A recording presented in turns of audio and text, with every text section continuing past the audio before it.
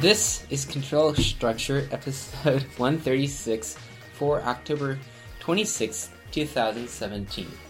Big week to everyone listening. This show has notes.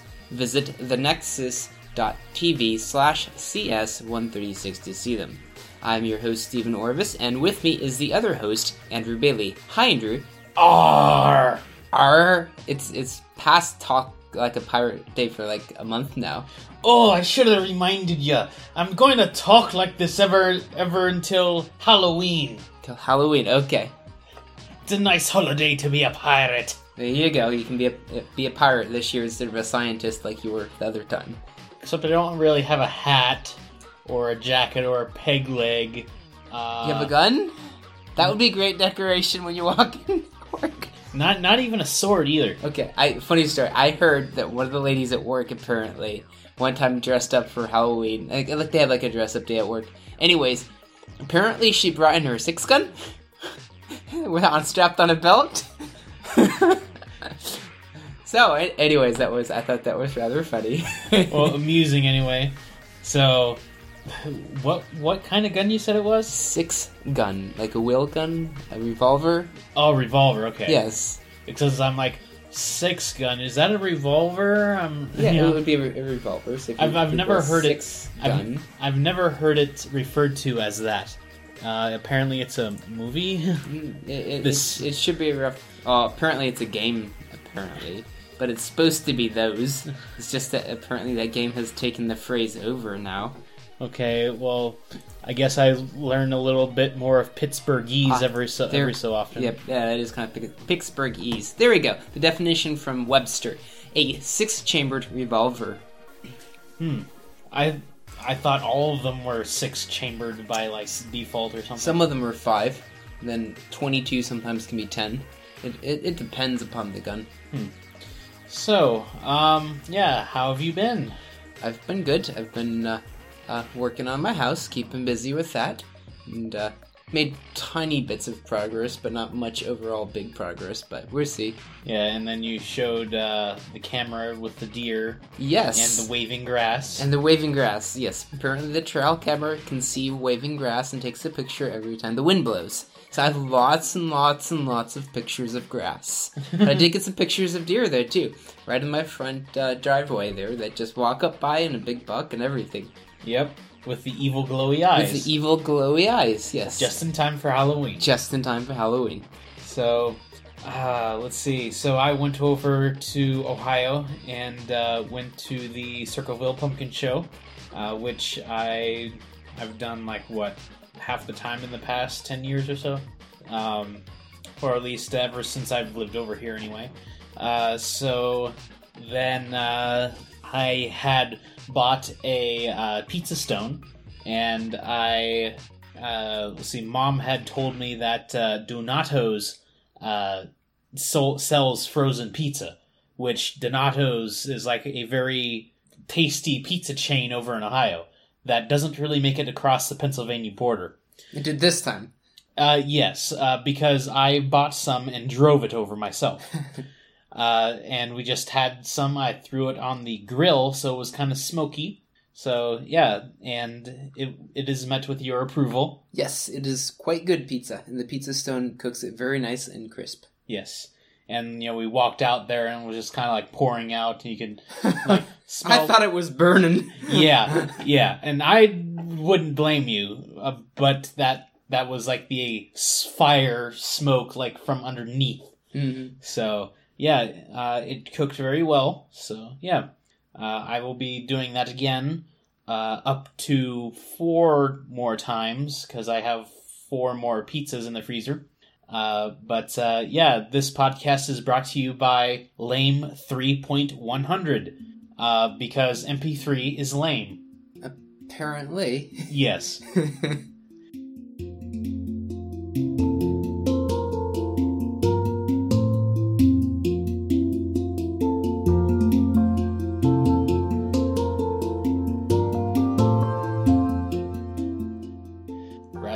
Raspberry? Raspberry? Raspberry? Raspberry! I guess your neighbors still aren't there. No.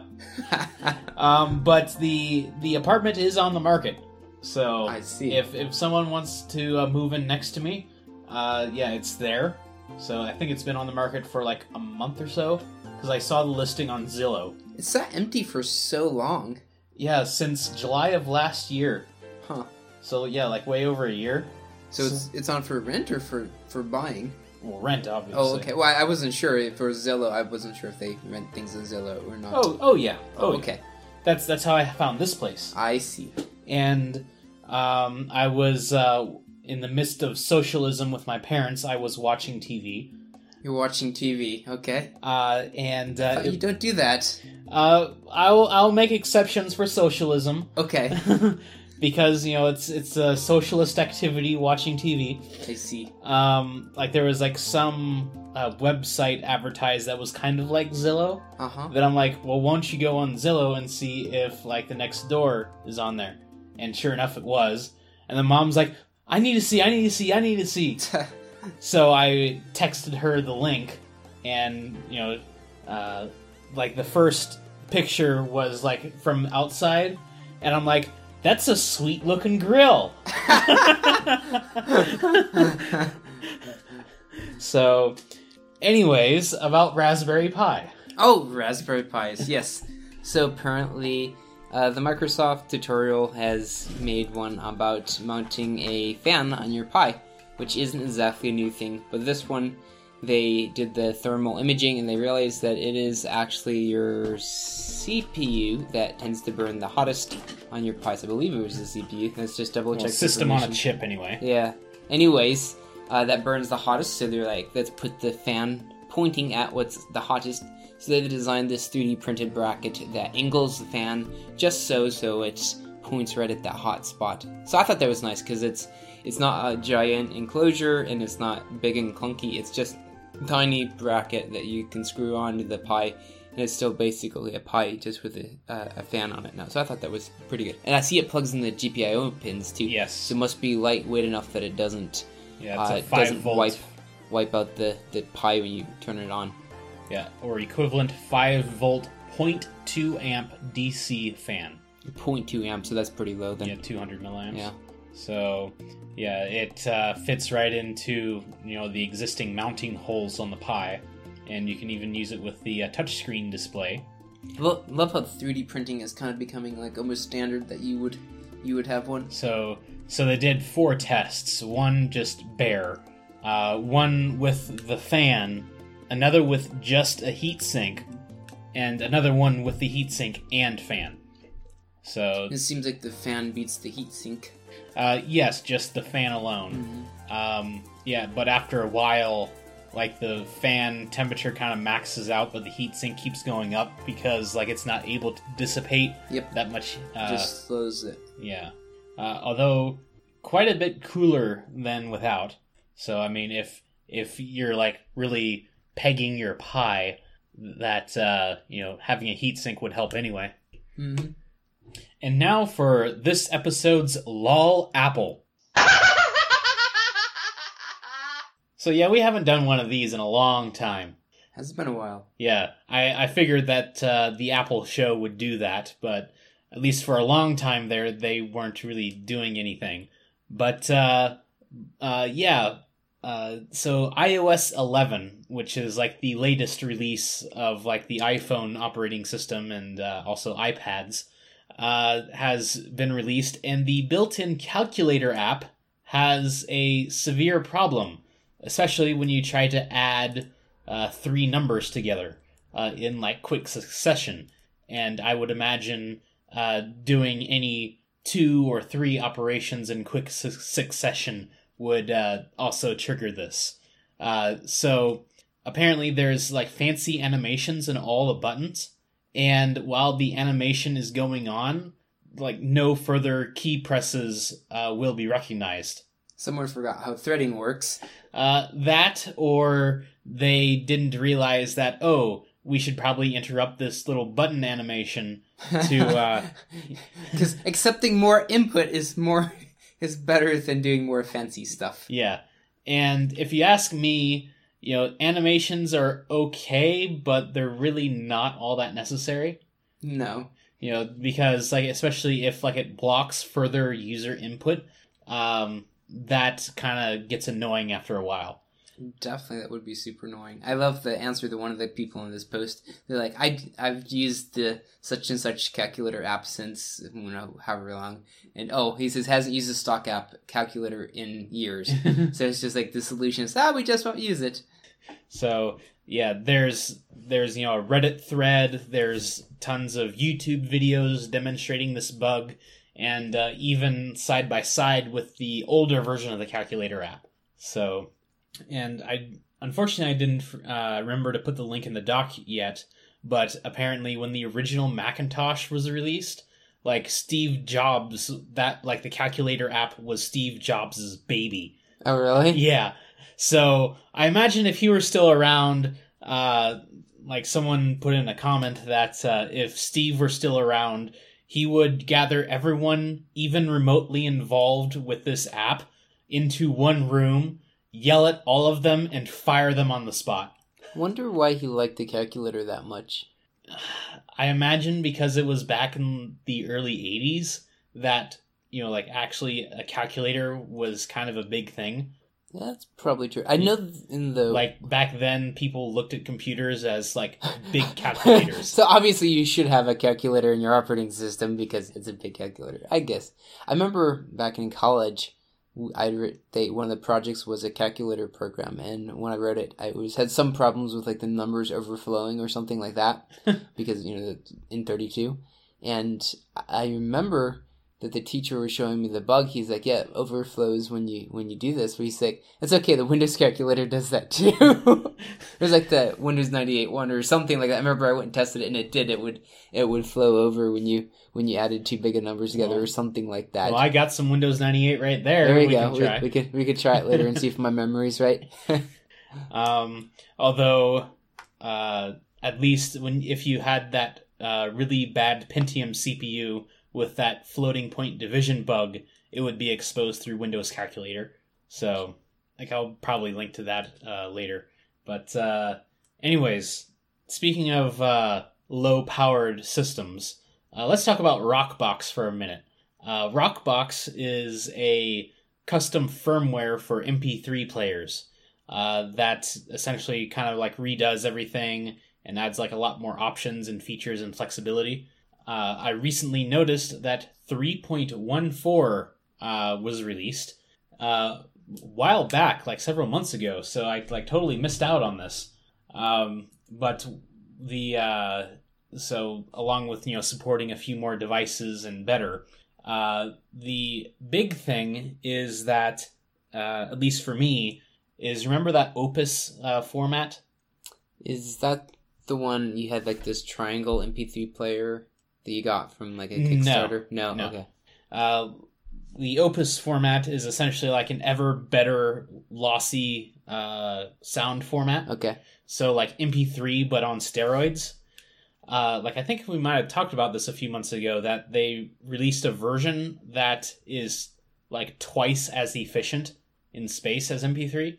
So I had tried playing Opus on my player before with the previous version of Rockbox, but this new version has a bunch of fixes around that and makes the playback a little bit more efficient and costs less CPU and everything. So I put that on here, and I can actually use Opus on my player now. There you go. So now I can stuff more music onto here. That's a big deal. We have a small player, and you can fit twice as much stuff on it. But I have 32 gig micro SD card. So you probably had infinite storage already anyways? Not infinite, but definitely quite a bit. Mostly infinite, okay. So, let's see. I forget what exactly... improved parsing, seeking, and performance when decoding Opus files. So that's the big thing for me. So I did some experiments. 64 kilobit Opus files sound pretty good. And I played at least 50 or so on this. So I'm pretty confident that it doesn't crash because it didn't on any of those. But even at 64K, I think I can hear a little bit of muffling. So I think I'll do 96K from now on. If you're getting a good space savings, then the little extra shouldn't hurt too much. Yeah, because I think I was using like 150 to 200K before on most files. So like, and some of them were like even more because they were like encoded MP3 at like 320. So like even they're like 3 times the space saving. So speaking of, well, I guess this really wouldn't be embedded, but apparently Wi-Fi is not as secure as we once thought, at least some implementations. So WPA2 is like the recommended security protocol for Wi-Fi.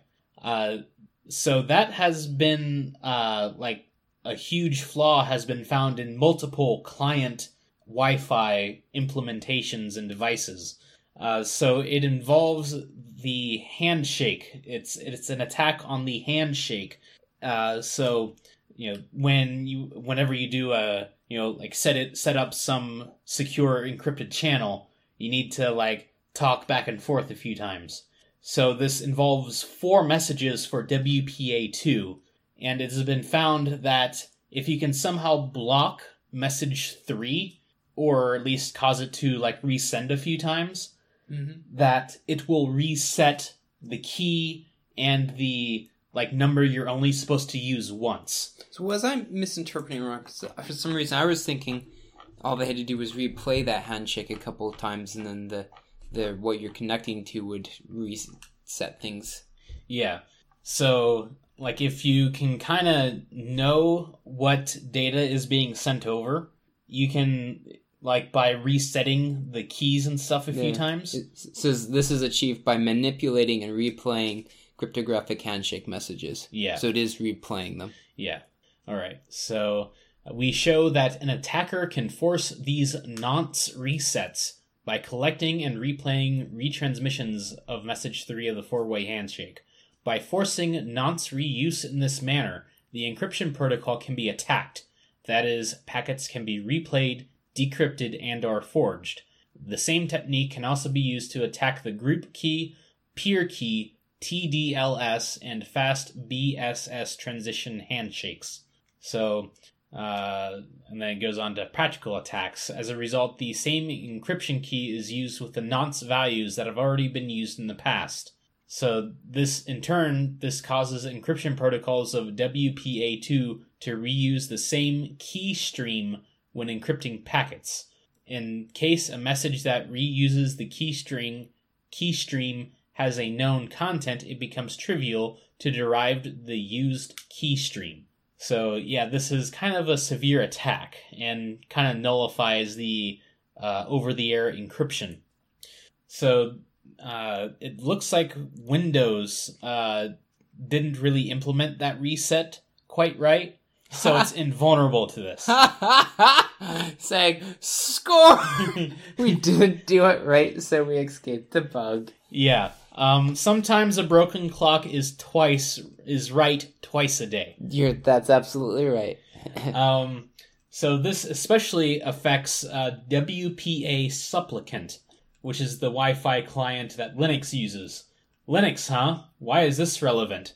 Because if you dig deep enough into Android, you find Linux. That is quite true. So, like, pretty much all of these phones, most of the phones out there are susceptible to this. Interestingly enough, this does not really apply to, like, routers and base stations. Although it does affect any kind of repeater, because they need to, like, forward on the signal. So if I was understanding, is it the client, or is it the one you're connecting to that is allowing this attack to happen? The client. Okay. Because the client resets when it hears the handshake happening, and it's like, oh, I'll reset. Yes. So apparently the researcher found that like some variants affect like pretty much all operating systems, but like apparently the Windows one had a bug, so it's not affected by like everything. So So, speaking of Linux, Ubuntu 17.10 has been released. It says in April, though, doesn't it, of 2018? That's when the 18.4 comes out. Oh, okay. I was misreading it and misunderstanding. So, 2018, that's 18.4 April. Okay. So that's pretty much how Ubuntu has always done their versioning. Last 2 digits of the year, point, month. So, anywho, speaking of, that release next year is going to be the long-term support release. And they're also getting rid of Unity and Mir. That's it. The other thing. So, but that's going to be like big news for the long-term release. But in between, there's like these sort of smaller releases, and that's what this 17.10 is. And in preparation, it by default will have the GNOME interface with the Wayland display server, or whatever it's called now. So, you know how much of a pain x.org is? It's very frustrating when it doesn't work right. Yes. Yeah. So, like, without x.org, you don't have any, graphical user interfaces or anything. Wayland replaces that. And, it's been sort of designed to sort of, ignore or design around the flaws in x.org.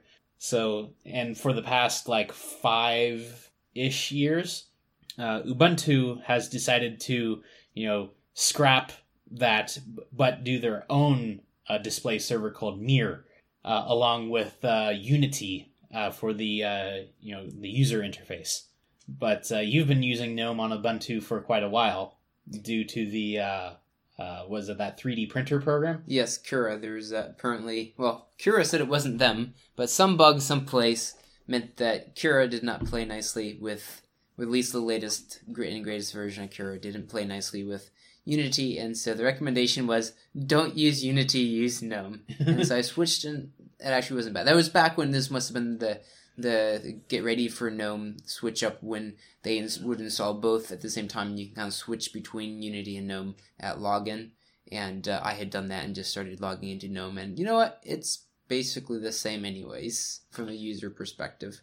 Yeah, so apparently they also have a new on-screen keyboard in this release, and apparently by default it is a swap file instead of a swap partition.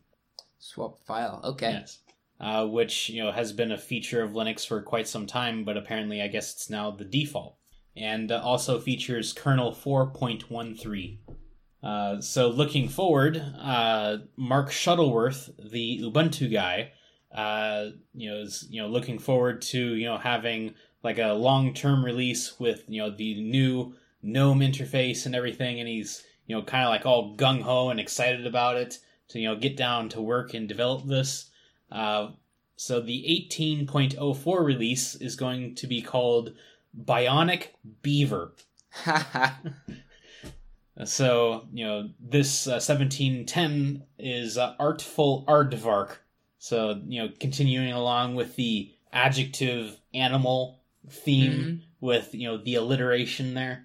It's interesting, I'm reading through his paragraphs there, and he's talking about Kubernetes, and I saw How to Hoop in there, and all cloud things. Yeah. Being very important now. I'm really disappointed that they didn't call the V release Vulgar Vulture. If I ever tell anyone to, try out Ubuntu, I'll tell them it's go to ubuntu.org and download Vulgar Vulture or whatever. So, but you might want to install Ubuntu on, VirtualBox. I guess my tabs are kind of mixed up. VirtualBox 5.2 is now available, and I just installed this just before the podcast, and they changed the icons. Ooh, they made pretty gooey changes, so we all know they got a code update underneath the hood, right? Knowing Oracle, probably not. So apparently they have a new virtual machine format, the Oracle Cloud Infrastructure Classic format. I guess they have some kind of newer one going on, but I guess the Oracle Cloud isn't really doing too well these days. Automatic unintended guest OS installations for virtual machines. Let's see. Yeah, improved virtual machine tools, icons, blah, blah, blah. Audio device enumeration support for audio backends. Support for queue and bin images as CD and DVD media, including multiple tracks. So, like I have a few formats, like ISO, like disk images in that format. So, like, I guess this might be useful for, like, preservation, I guess. But you might also want to put Windows 10 in VirtualBox. Or you might just, like, run it right on the bare hardware like I do. So, we've talked about the Linux subsystem in Windows. And apparently that's getting a kind of a major overhaul. Being that it's like being brought out of like a beta release or like a developer mode kind of thing. So also like it's going to be exposed a lot better in the Windows Store. So you got you got your Ubuntu, of course, you got your OpenSUSE, and let's see. I thought they had 3 distributions, but Pretty sure they do. Is Fedora? Did we talk about that? Let's see. It only has OpenSUSE Leap and SUSE Linux Enterprise Server. I was just thinking this is Fedora is listed as one. Oh, will arrive in the store in coming months. So Fedora is on this way. I was thinking this is a pretty big hit for developers that use Linux as their development platform, because then you can sit there and hack away at the keyboard and have a nice place to install things, because quite often it's very painful with some of those Linux things to install them on Windows and with the weird dependencies and things. So that's a nice thing. I did notice that they said that this isn't ideal for a server for hosting a Linux app. Like they said, it does work the Windows server, but that it wasn't really ideal under load, and they said that the Dockerized containers were still better for that. Yeah. So apparently they are trying to depreciate the name Bash on Windows and instead use Windows subsystem for Linux instead. It sounds fancier. Bash on Windows sounds like what we already have is the CWWin. Sigwin, how you pronounce it. That's what that sounds like, whereas that the subsystem sounds a little more in-depth and probing and personal. Yeah. It's just kind of the corporate speak that Microsoft, uses continually. But I'm really surprised they didn't try to name this after a Halo character. So, or at least like like a code name out of a game or something, because you got the Redstone update, which I think might have been the anniversary edition. You got Cortana, which is the voice assistant, which is like the AI from Halo. Oh, really? Okay. Yeah, and there's like a few more things, but those are like the 2 I can think of right now. But yeah. Also, one thing I want to do is write backup scripts in Bash, so I can run it in this Bash on Windows,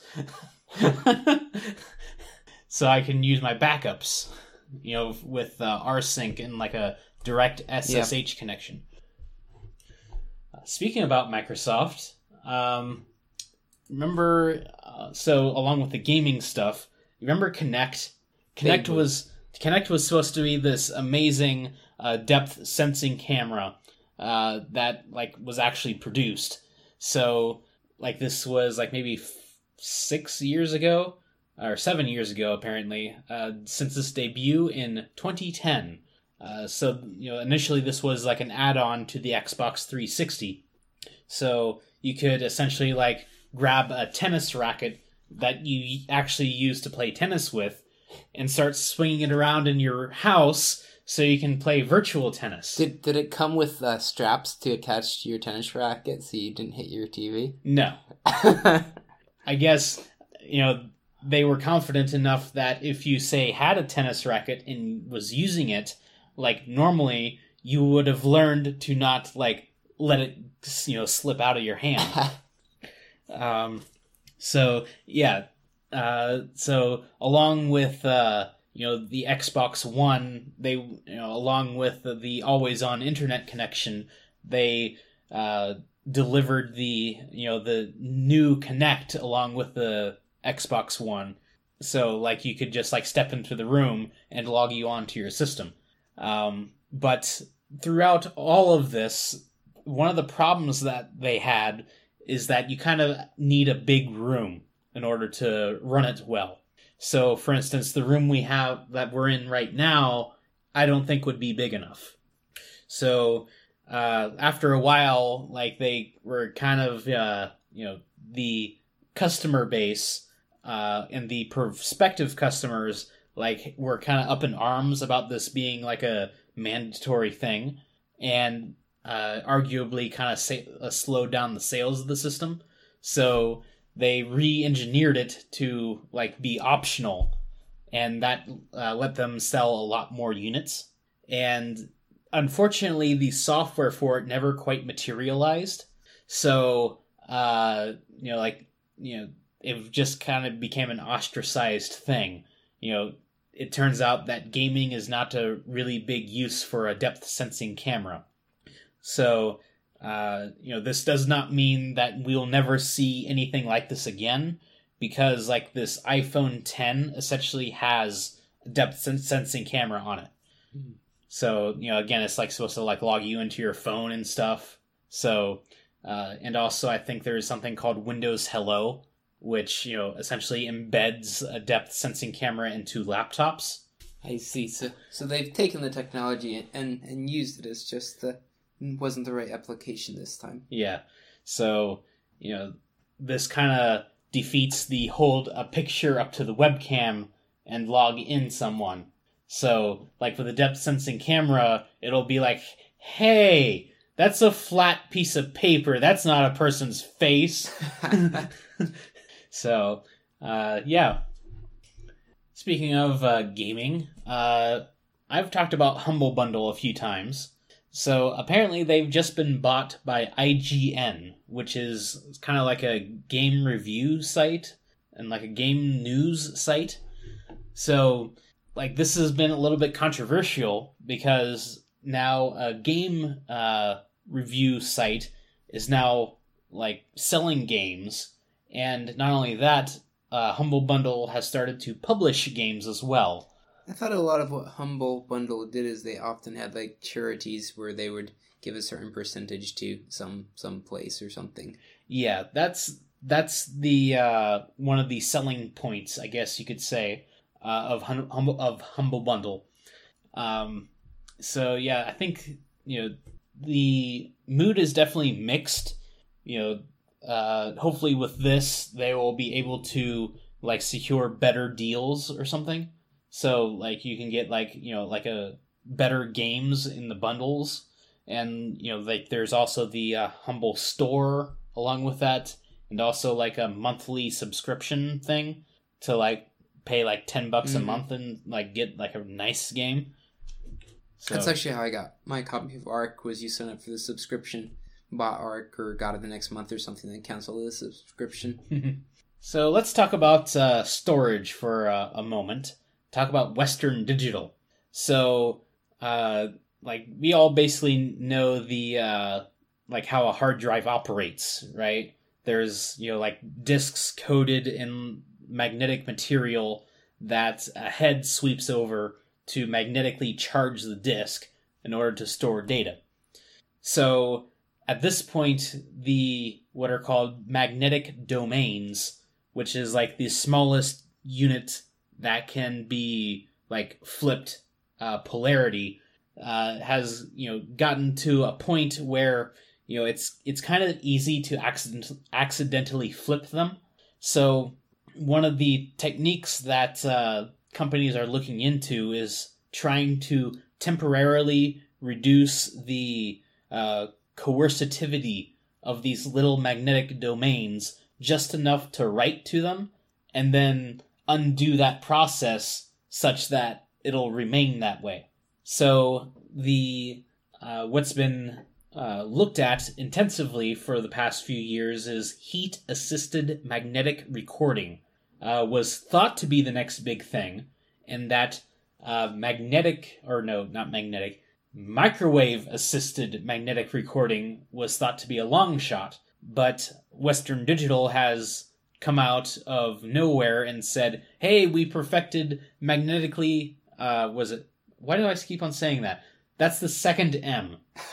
It's microwave-assisted magnetic recording.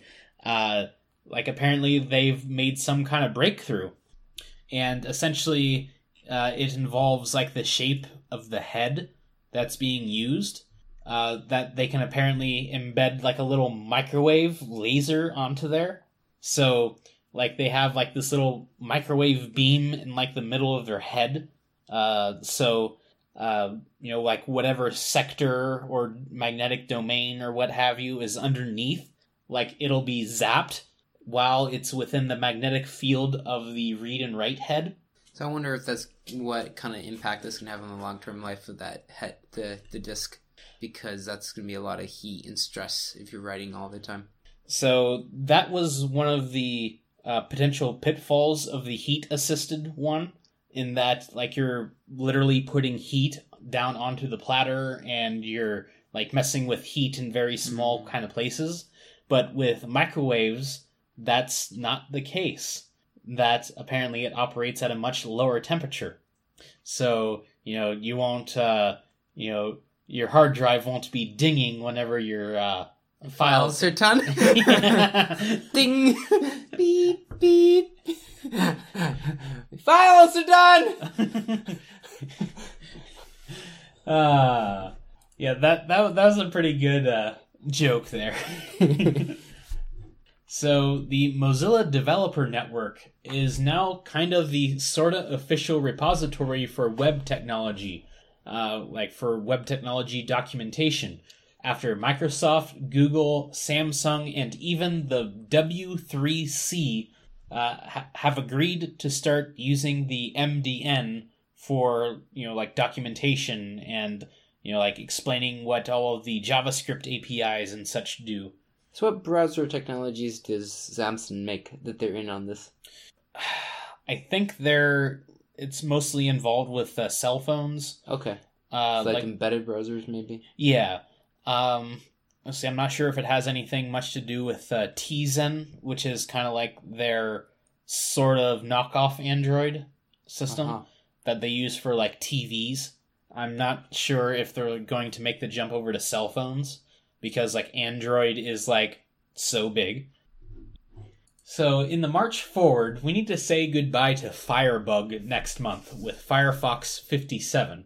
It seems that most, if not all, of the Firebug features are now built into the Firefox development tools.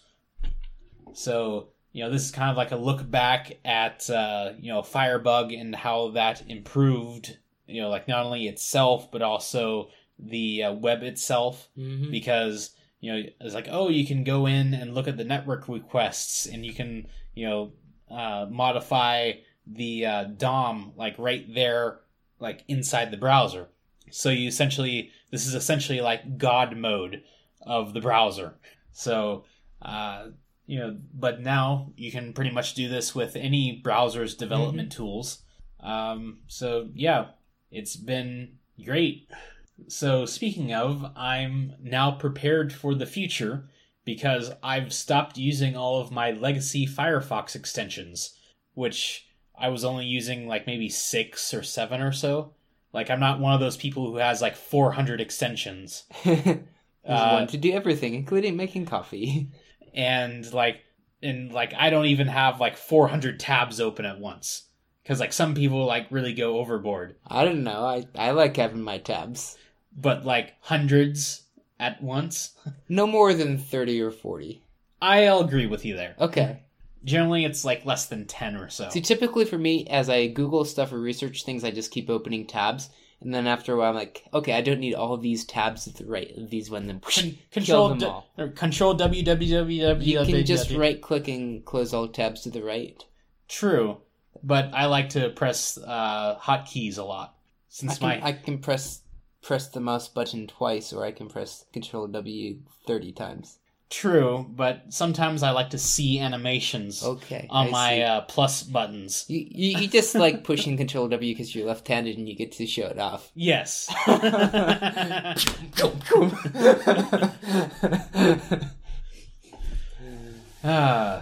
So one of the big ones was the KeyPass extension that I used to fill in the password fields. So KeyPass HTTP-connector is the extension ported over from Chrome that works in Firefox. It's the web extension version, so it's like fully compatible with multi-process Firefox, and now I can run my Firefox in all the processes. So not only that, like I've cleared out the old stuff, so I'm ready for Firefox 57. But I would still like an upgrade for HTTPS everywhere and no script. Tab Mix Plus would be nice, but I understand that it uses some Firefox specific APIs that will be going away. So okay, I guess I'll give that up. I'm not exactly sure what I was using it for. I think it was like for slightly wider tabs and like some like sort of edge case tab behavior. But let's see, it will be released, the next version of Firefox will be released sometime next month. Nice. So then after that, I don't think there will be another one until like January or something. So along with like all this upgrading and updating and everything, KeyPass 2.37 has been released. So like I just saw this update come up, and I'm not exactly, this doesn't have any kind of features that I like. I think it's more of a security and bug fix kind of thing. I think the one that made sense is it said when you made a new database, it offers to print the KeyPass emergency sheet, which kind of sounds like it's been there, but apparently I wasn't exactly aware of it. So maybe that might be a nice thing if you're making one, and then it reminds you if you change your master key that, hey, if you print this file, maybe it'll be handy if you want to unlock your KeyPass someday. KeyPass now refuses to attach files that are larger than 512 megabytes. That's a pretty big attachment anyways. Yeah. What are you encrypting your whole hard drive? Maybe my hard drive from 20 years ago. So, yeah, that's, keep on upgrading and everything. They built the MSI using Visual Studio 2017. Interesting. They're trying to be on the cutting edge. So, if you'd like to submit some feedback to the show, go ahead and do so on the Nexus.tv, specifically right under our pretty faces on the show notes page.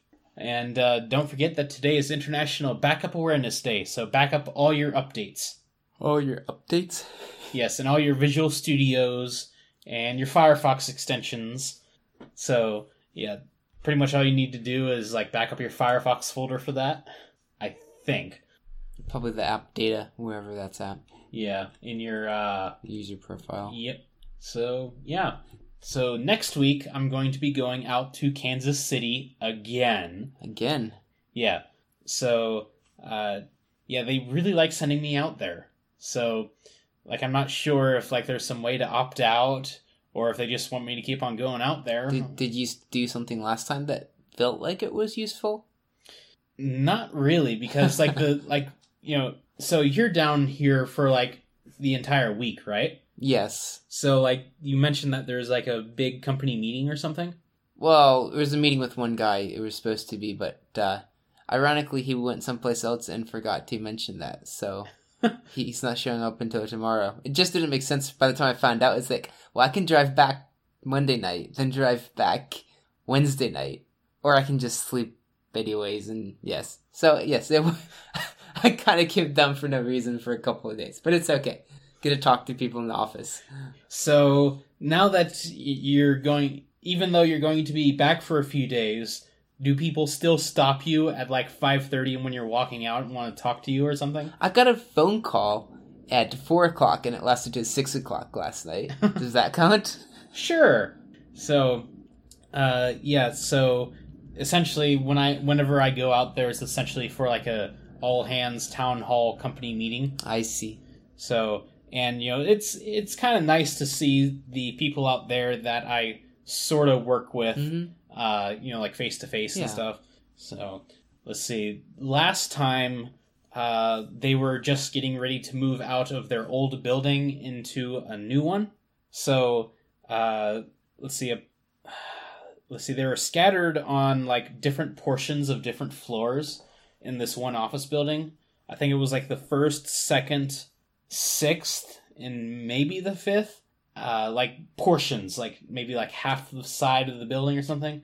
And also like one room on the fourth floor, which was kind of like the black sheep of like... Put him up there. It's like the fourth floor, no one goes to the fourth floor. And which was like kind of nestled in between the level 3 communications branch office and the McDonald's regional branch office.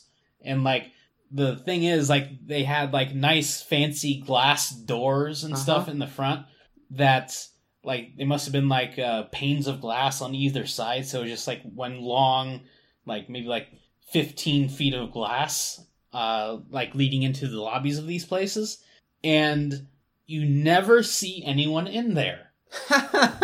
Does anyone work at McDonald's? Yeah, that's what I thought. Like there was like signs on the outside saying it's like, please contact like such and such next to a phone, like right outside, like if like the UPS guy needed to do something. So yeah, like I've never seen anyone like inside going to or going out of those. So I got it. There's really robots have taken over McDonald's.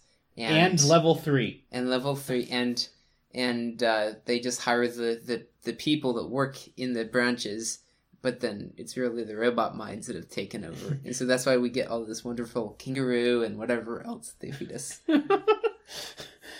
So, they completed their move into the new place. So over there they have 2 floors, but it's all their own.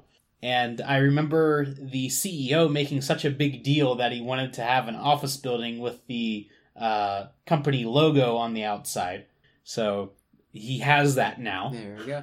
Must be a pretty good sized company then that they can have their own dedicated building, it sounds like. I don't think it's dedicated. We have like maybe the top 2 floors or something. Oh, so they have the logo, but just not the whole building. Yeah, like we have I think maybe a third of that. So like there's like maybe 6 floors and we have 2 of them. Okay. So yeah, there's like the company is like maybe 200 to 300 in that office.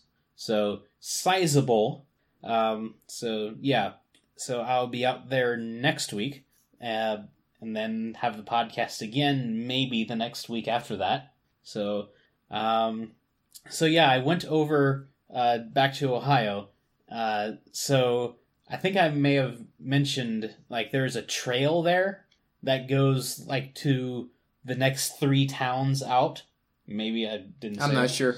So like, this is a trail that we've been going to like back when I was growing up. But we only made it to like maybe like 5 miles out or so. But like now I do like 20, 25 miles or so at a time. Oh, on your bike. Okay, I see. Yeah. By the way, it was maybe 2 weeks ago that I rode from downtown to Kennywood and back. Oh, wow. Yeah. That's quite a while. Yeah, right? it was that one Sunday where like out of the entire week it was like supposed to be clear, except for like 2 hours Sunday afternoon. When it rained? Yes. And you were out in the rain? Well, like I was watching the forecast carefully, and it just moved enough so that I could go out and ride. Okay. So like for half of it, it was very lightly sprinkling. That's not too bad. Yeah. So I'm like, okay, well the rain's gonna, like heavier rain is going to be moving in. So instead of like riding around on the North Shore North Shore like I usually do. Let's cut out a few miles. And, I don't know, like maybe go to Kennywood since it's right around the bend from the waterfront. So, like I keep on going and I must have stopped like twice or so to look down at my phone. It's like, well, like I've been going for a few miles. Where's Kennywood? Like, am I, riding past it? And I think that last time, like I started to stop, I stopped and then looked around and I saw like the tops of roller coasters. Kennywood would be harder to miss, I'm thinking. Yeah.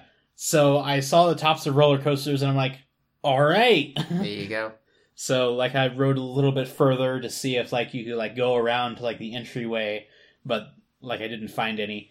So turns out that I rode an extra mile than I would have if I didn't go to Kennywood, but also did the North Shore. So how many miles did you end up doing then? I think it was like 24 and a half or so.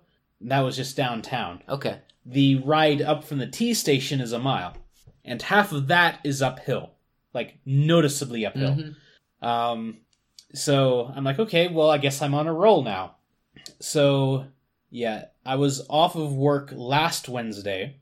I took off, 3 days from work to, go over to Ohio. Yep. But I stayed here one of them. So, Wednesday, I go out, and I was like, okay, let's go to Kennywood again. So, 24 miles or so. I don't think I rode 3 miles when I noticed my ride getting kind of rough. Like, what's going on? I look down, my back tire is flat. So, I'm like, oh crap. So, I, asked Google to get me a bus. And, so I'm like, oh, yeah, I'm riding on a bus because something failed on my bike. So I went back to the T and stuff, did a walk of shame up the hill to get to my place. Walking, pushing the bike in, the bike tights. So, yeah, that's kind of a walk of shame right there. Yep. So I stole that terminology from the guys at work. They consider, if I don't have anything else to eat, I'll walk down to Subway. Oh, I see. That's their walk of shame. I see. So, went down, dropped off the bike at the bike shop, and they said, it wouldn't be until, Tuesday or Wednesday to get the bike back. So I'm like, okay. And then, I, went off to Ohio. I think, it was Saturday that, me and Dad went back to that trail and, started riding. And, of course, I left the old man in the dust pretty much immediately. You didn't wait for him since you were riding together? He didn't. He has a pair of bike pants, but he did not have them on. And he's like, oh, I'm just going out there for a little ride or whatever. It's like, well, I'm going to do a lot, 2 hours or so. Okay, I see. So I, went on for 10, 11 miles or so. And so there's Mount Vernon, which is the town where it starts. Then the next town is Gambier. Then the next one is Howard. I never actually made it to Howard before. I think the last time I was on the trail, I only went 8 miles out and then 8 miles back. So I'm like, okay, well, why don't we go further, maybe 11 or 12 miles. So, and the trail goes east. East. So we're starting at Mount Vernon. Oh, you said Gambier? Gambier. And then... Or, it's the Kokosing Gap Trail, I think that's what it's called. It should, highlight it, right? Does it have a place, if I just type it in, you're thinking? Yeah, I don't know how to spell that. Kokosing. Sing. Thank you, I can spell that. I believe it's, yep. Okay. There it is. Yeah, that's the one in Gambier. So yeah, I went, to 12 miles or so past Howard, and I'm like, how long is this trail? Because, the next town was Danville, and so I'm like, I don't think it's, too far, but, I wonder how long this trail is. So, because I'm like, someday I'm going to come back here and I'm going to ride this stupid trail end to end and back. So, I stopped and, pulled out my phone, and suddenly, someday became that day. So it was like only like another 2 or so miles from there. So I'm like, just do it. Yeah, for 2 more miles, that's not very far to keep on riding. So when I turned around, Dad said he had stopped at Gambier and was like in front of the train there. So I get back there. He's still there, and then he's like, my tire's flat. Oh, his tire went flat. Yeah. So it happened to both of you. So, we before we left, he had like filled up the tires and stuff, and I had checked the pressure, and the one that popped was like sort of almost, I think maybe a little bit over pressure, so I had to let some air out, but it apparently popped anyway. Like it was, it seemed to be a good pressure, but still. And then, I rode all the way, back to the beginning and stuff. So, yeah. I've heard of really serious bikers who have like a spare inner tube and a mini bike pump in their backpack. Yeah. So I called my brother up, later, because like I was, before I had, come back. And he's like, well, you have some pockets there, just carry a spare tube with you or something. And I'm like, I've been riding for like a year and a half, and this is the first time this has happened. Like, it's not that big a deal. Like around here, there's plenty of buses, so... That's true. If you have buses around, it's not too bad. If you're out riding like other LSD trails and you're 20 miles out, now you have to walk 20 miles back. It's less of a big deal. Or it's more of a big deal, not less. But yeah. So, and then apparently the day I was at the pumpkin show, the bike shop called me and said my bike was done. Like, I didn't think they would get to it for another 4 days or something. So, I come back here for like a few minutes. Like I drive back on Sunday. Okay. Like unpack for a few minutes, then go down to the bike shop, then go directly downtown to ride around. And I finally went to Kennywood again. So that was a nice long ride there. Let's see. And it was last Sunday. Yeah, that was the Bengals game. Didn't watch it. What happened? Apparently the Steelers slaughtered them. Oh, really? Okay, So, good for them. So, like, because this was the afternoon at South Hills Village, like, people were already coming in and parking at the Park and Ride to ride the T downtown. Oh, was the game in Pittsburgh? Yeah. Okay. So, despite being from Cincinnati, this one couple were Steelers fans. So, like, I had a nice conversation with them and stuff. So, yeah. Apparently, the guy had a friend that lives here, and initially he would drive to the games. And the guy from Cincinnati is like, no, you need to take the T. Just, like, try it once, see if you like it. And apparently, the next game, he calls him up and he's like, you're right. Why would I ever drive again? Yeah, the traffic's no fun down in Pittsburgh. Especially during the games. That would be horrible. Yeah.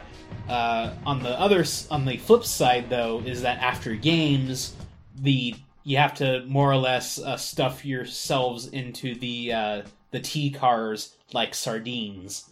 Because everyone's leaving right then, yeah. Yeah. And it was like maybe 3 or 4 weeks ago that I finished biking just as the game got out. So you had all kinds of traffic and... Yeah, like I had to carry my bike up the stairs because I think the escalator was out or something. And because I wasn't disabled, I couldn't use the elevators. Like, oh, my leg! So...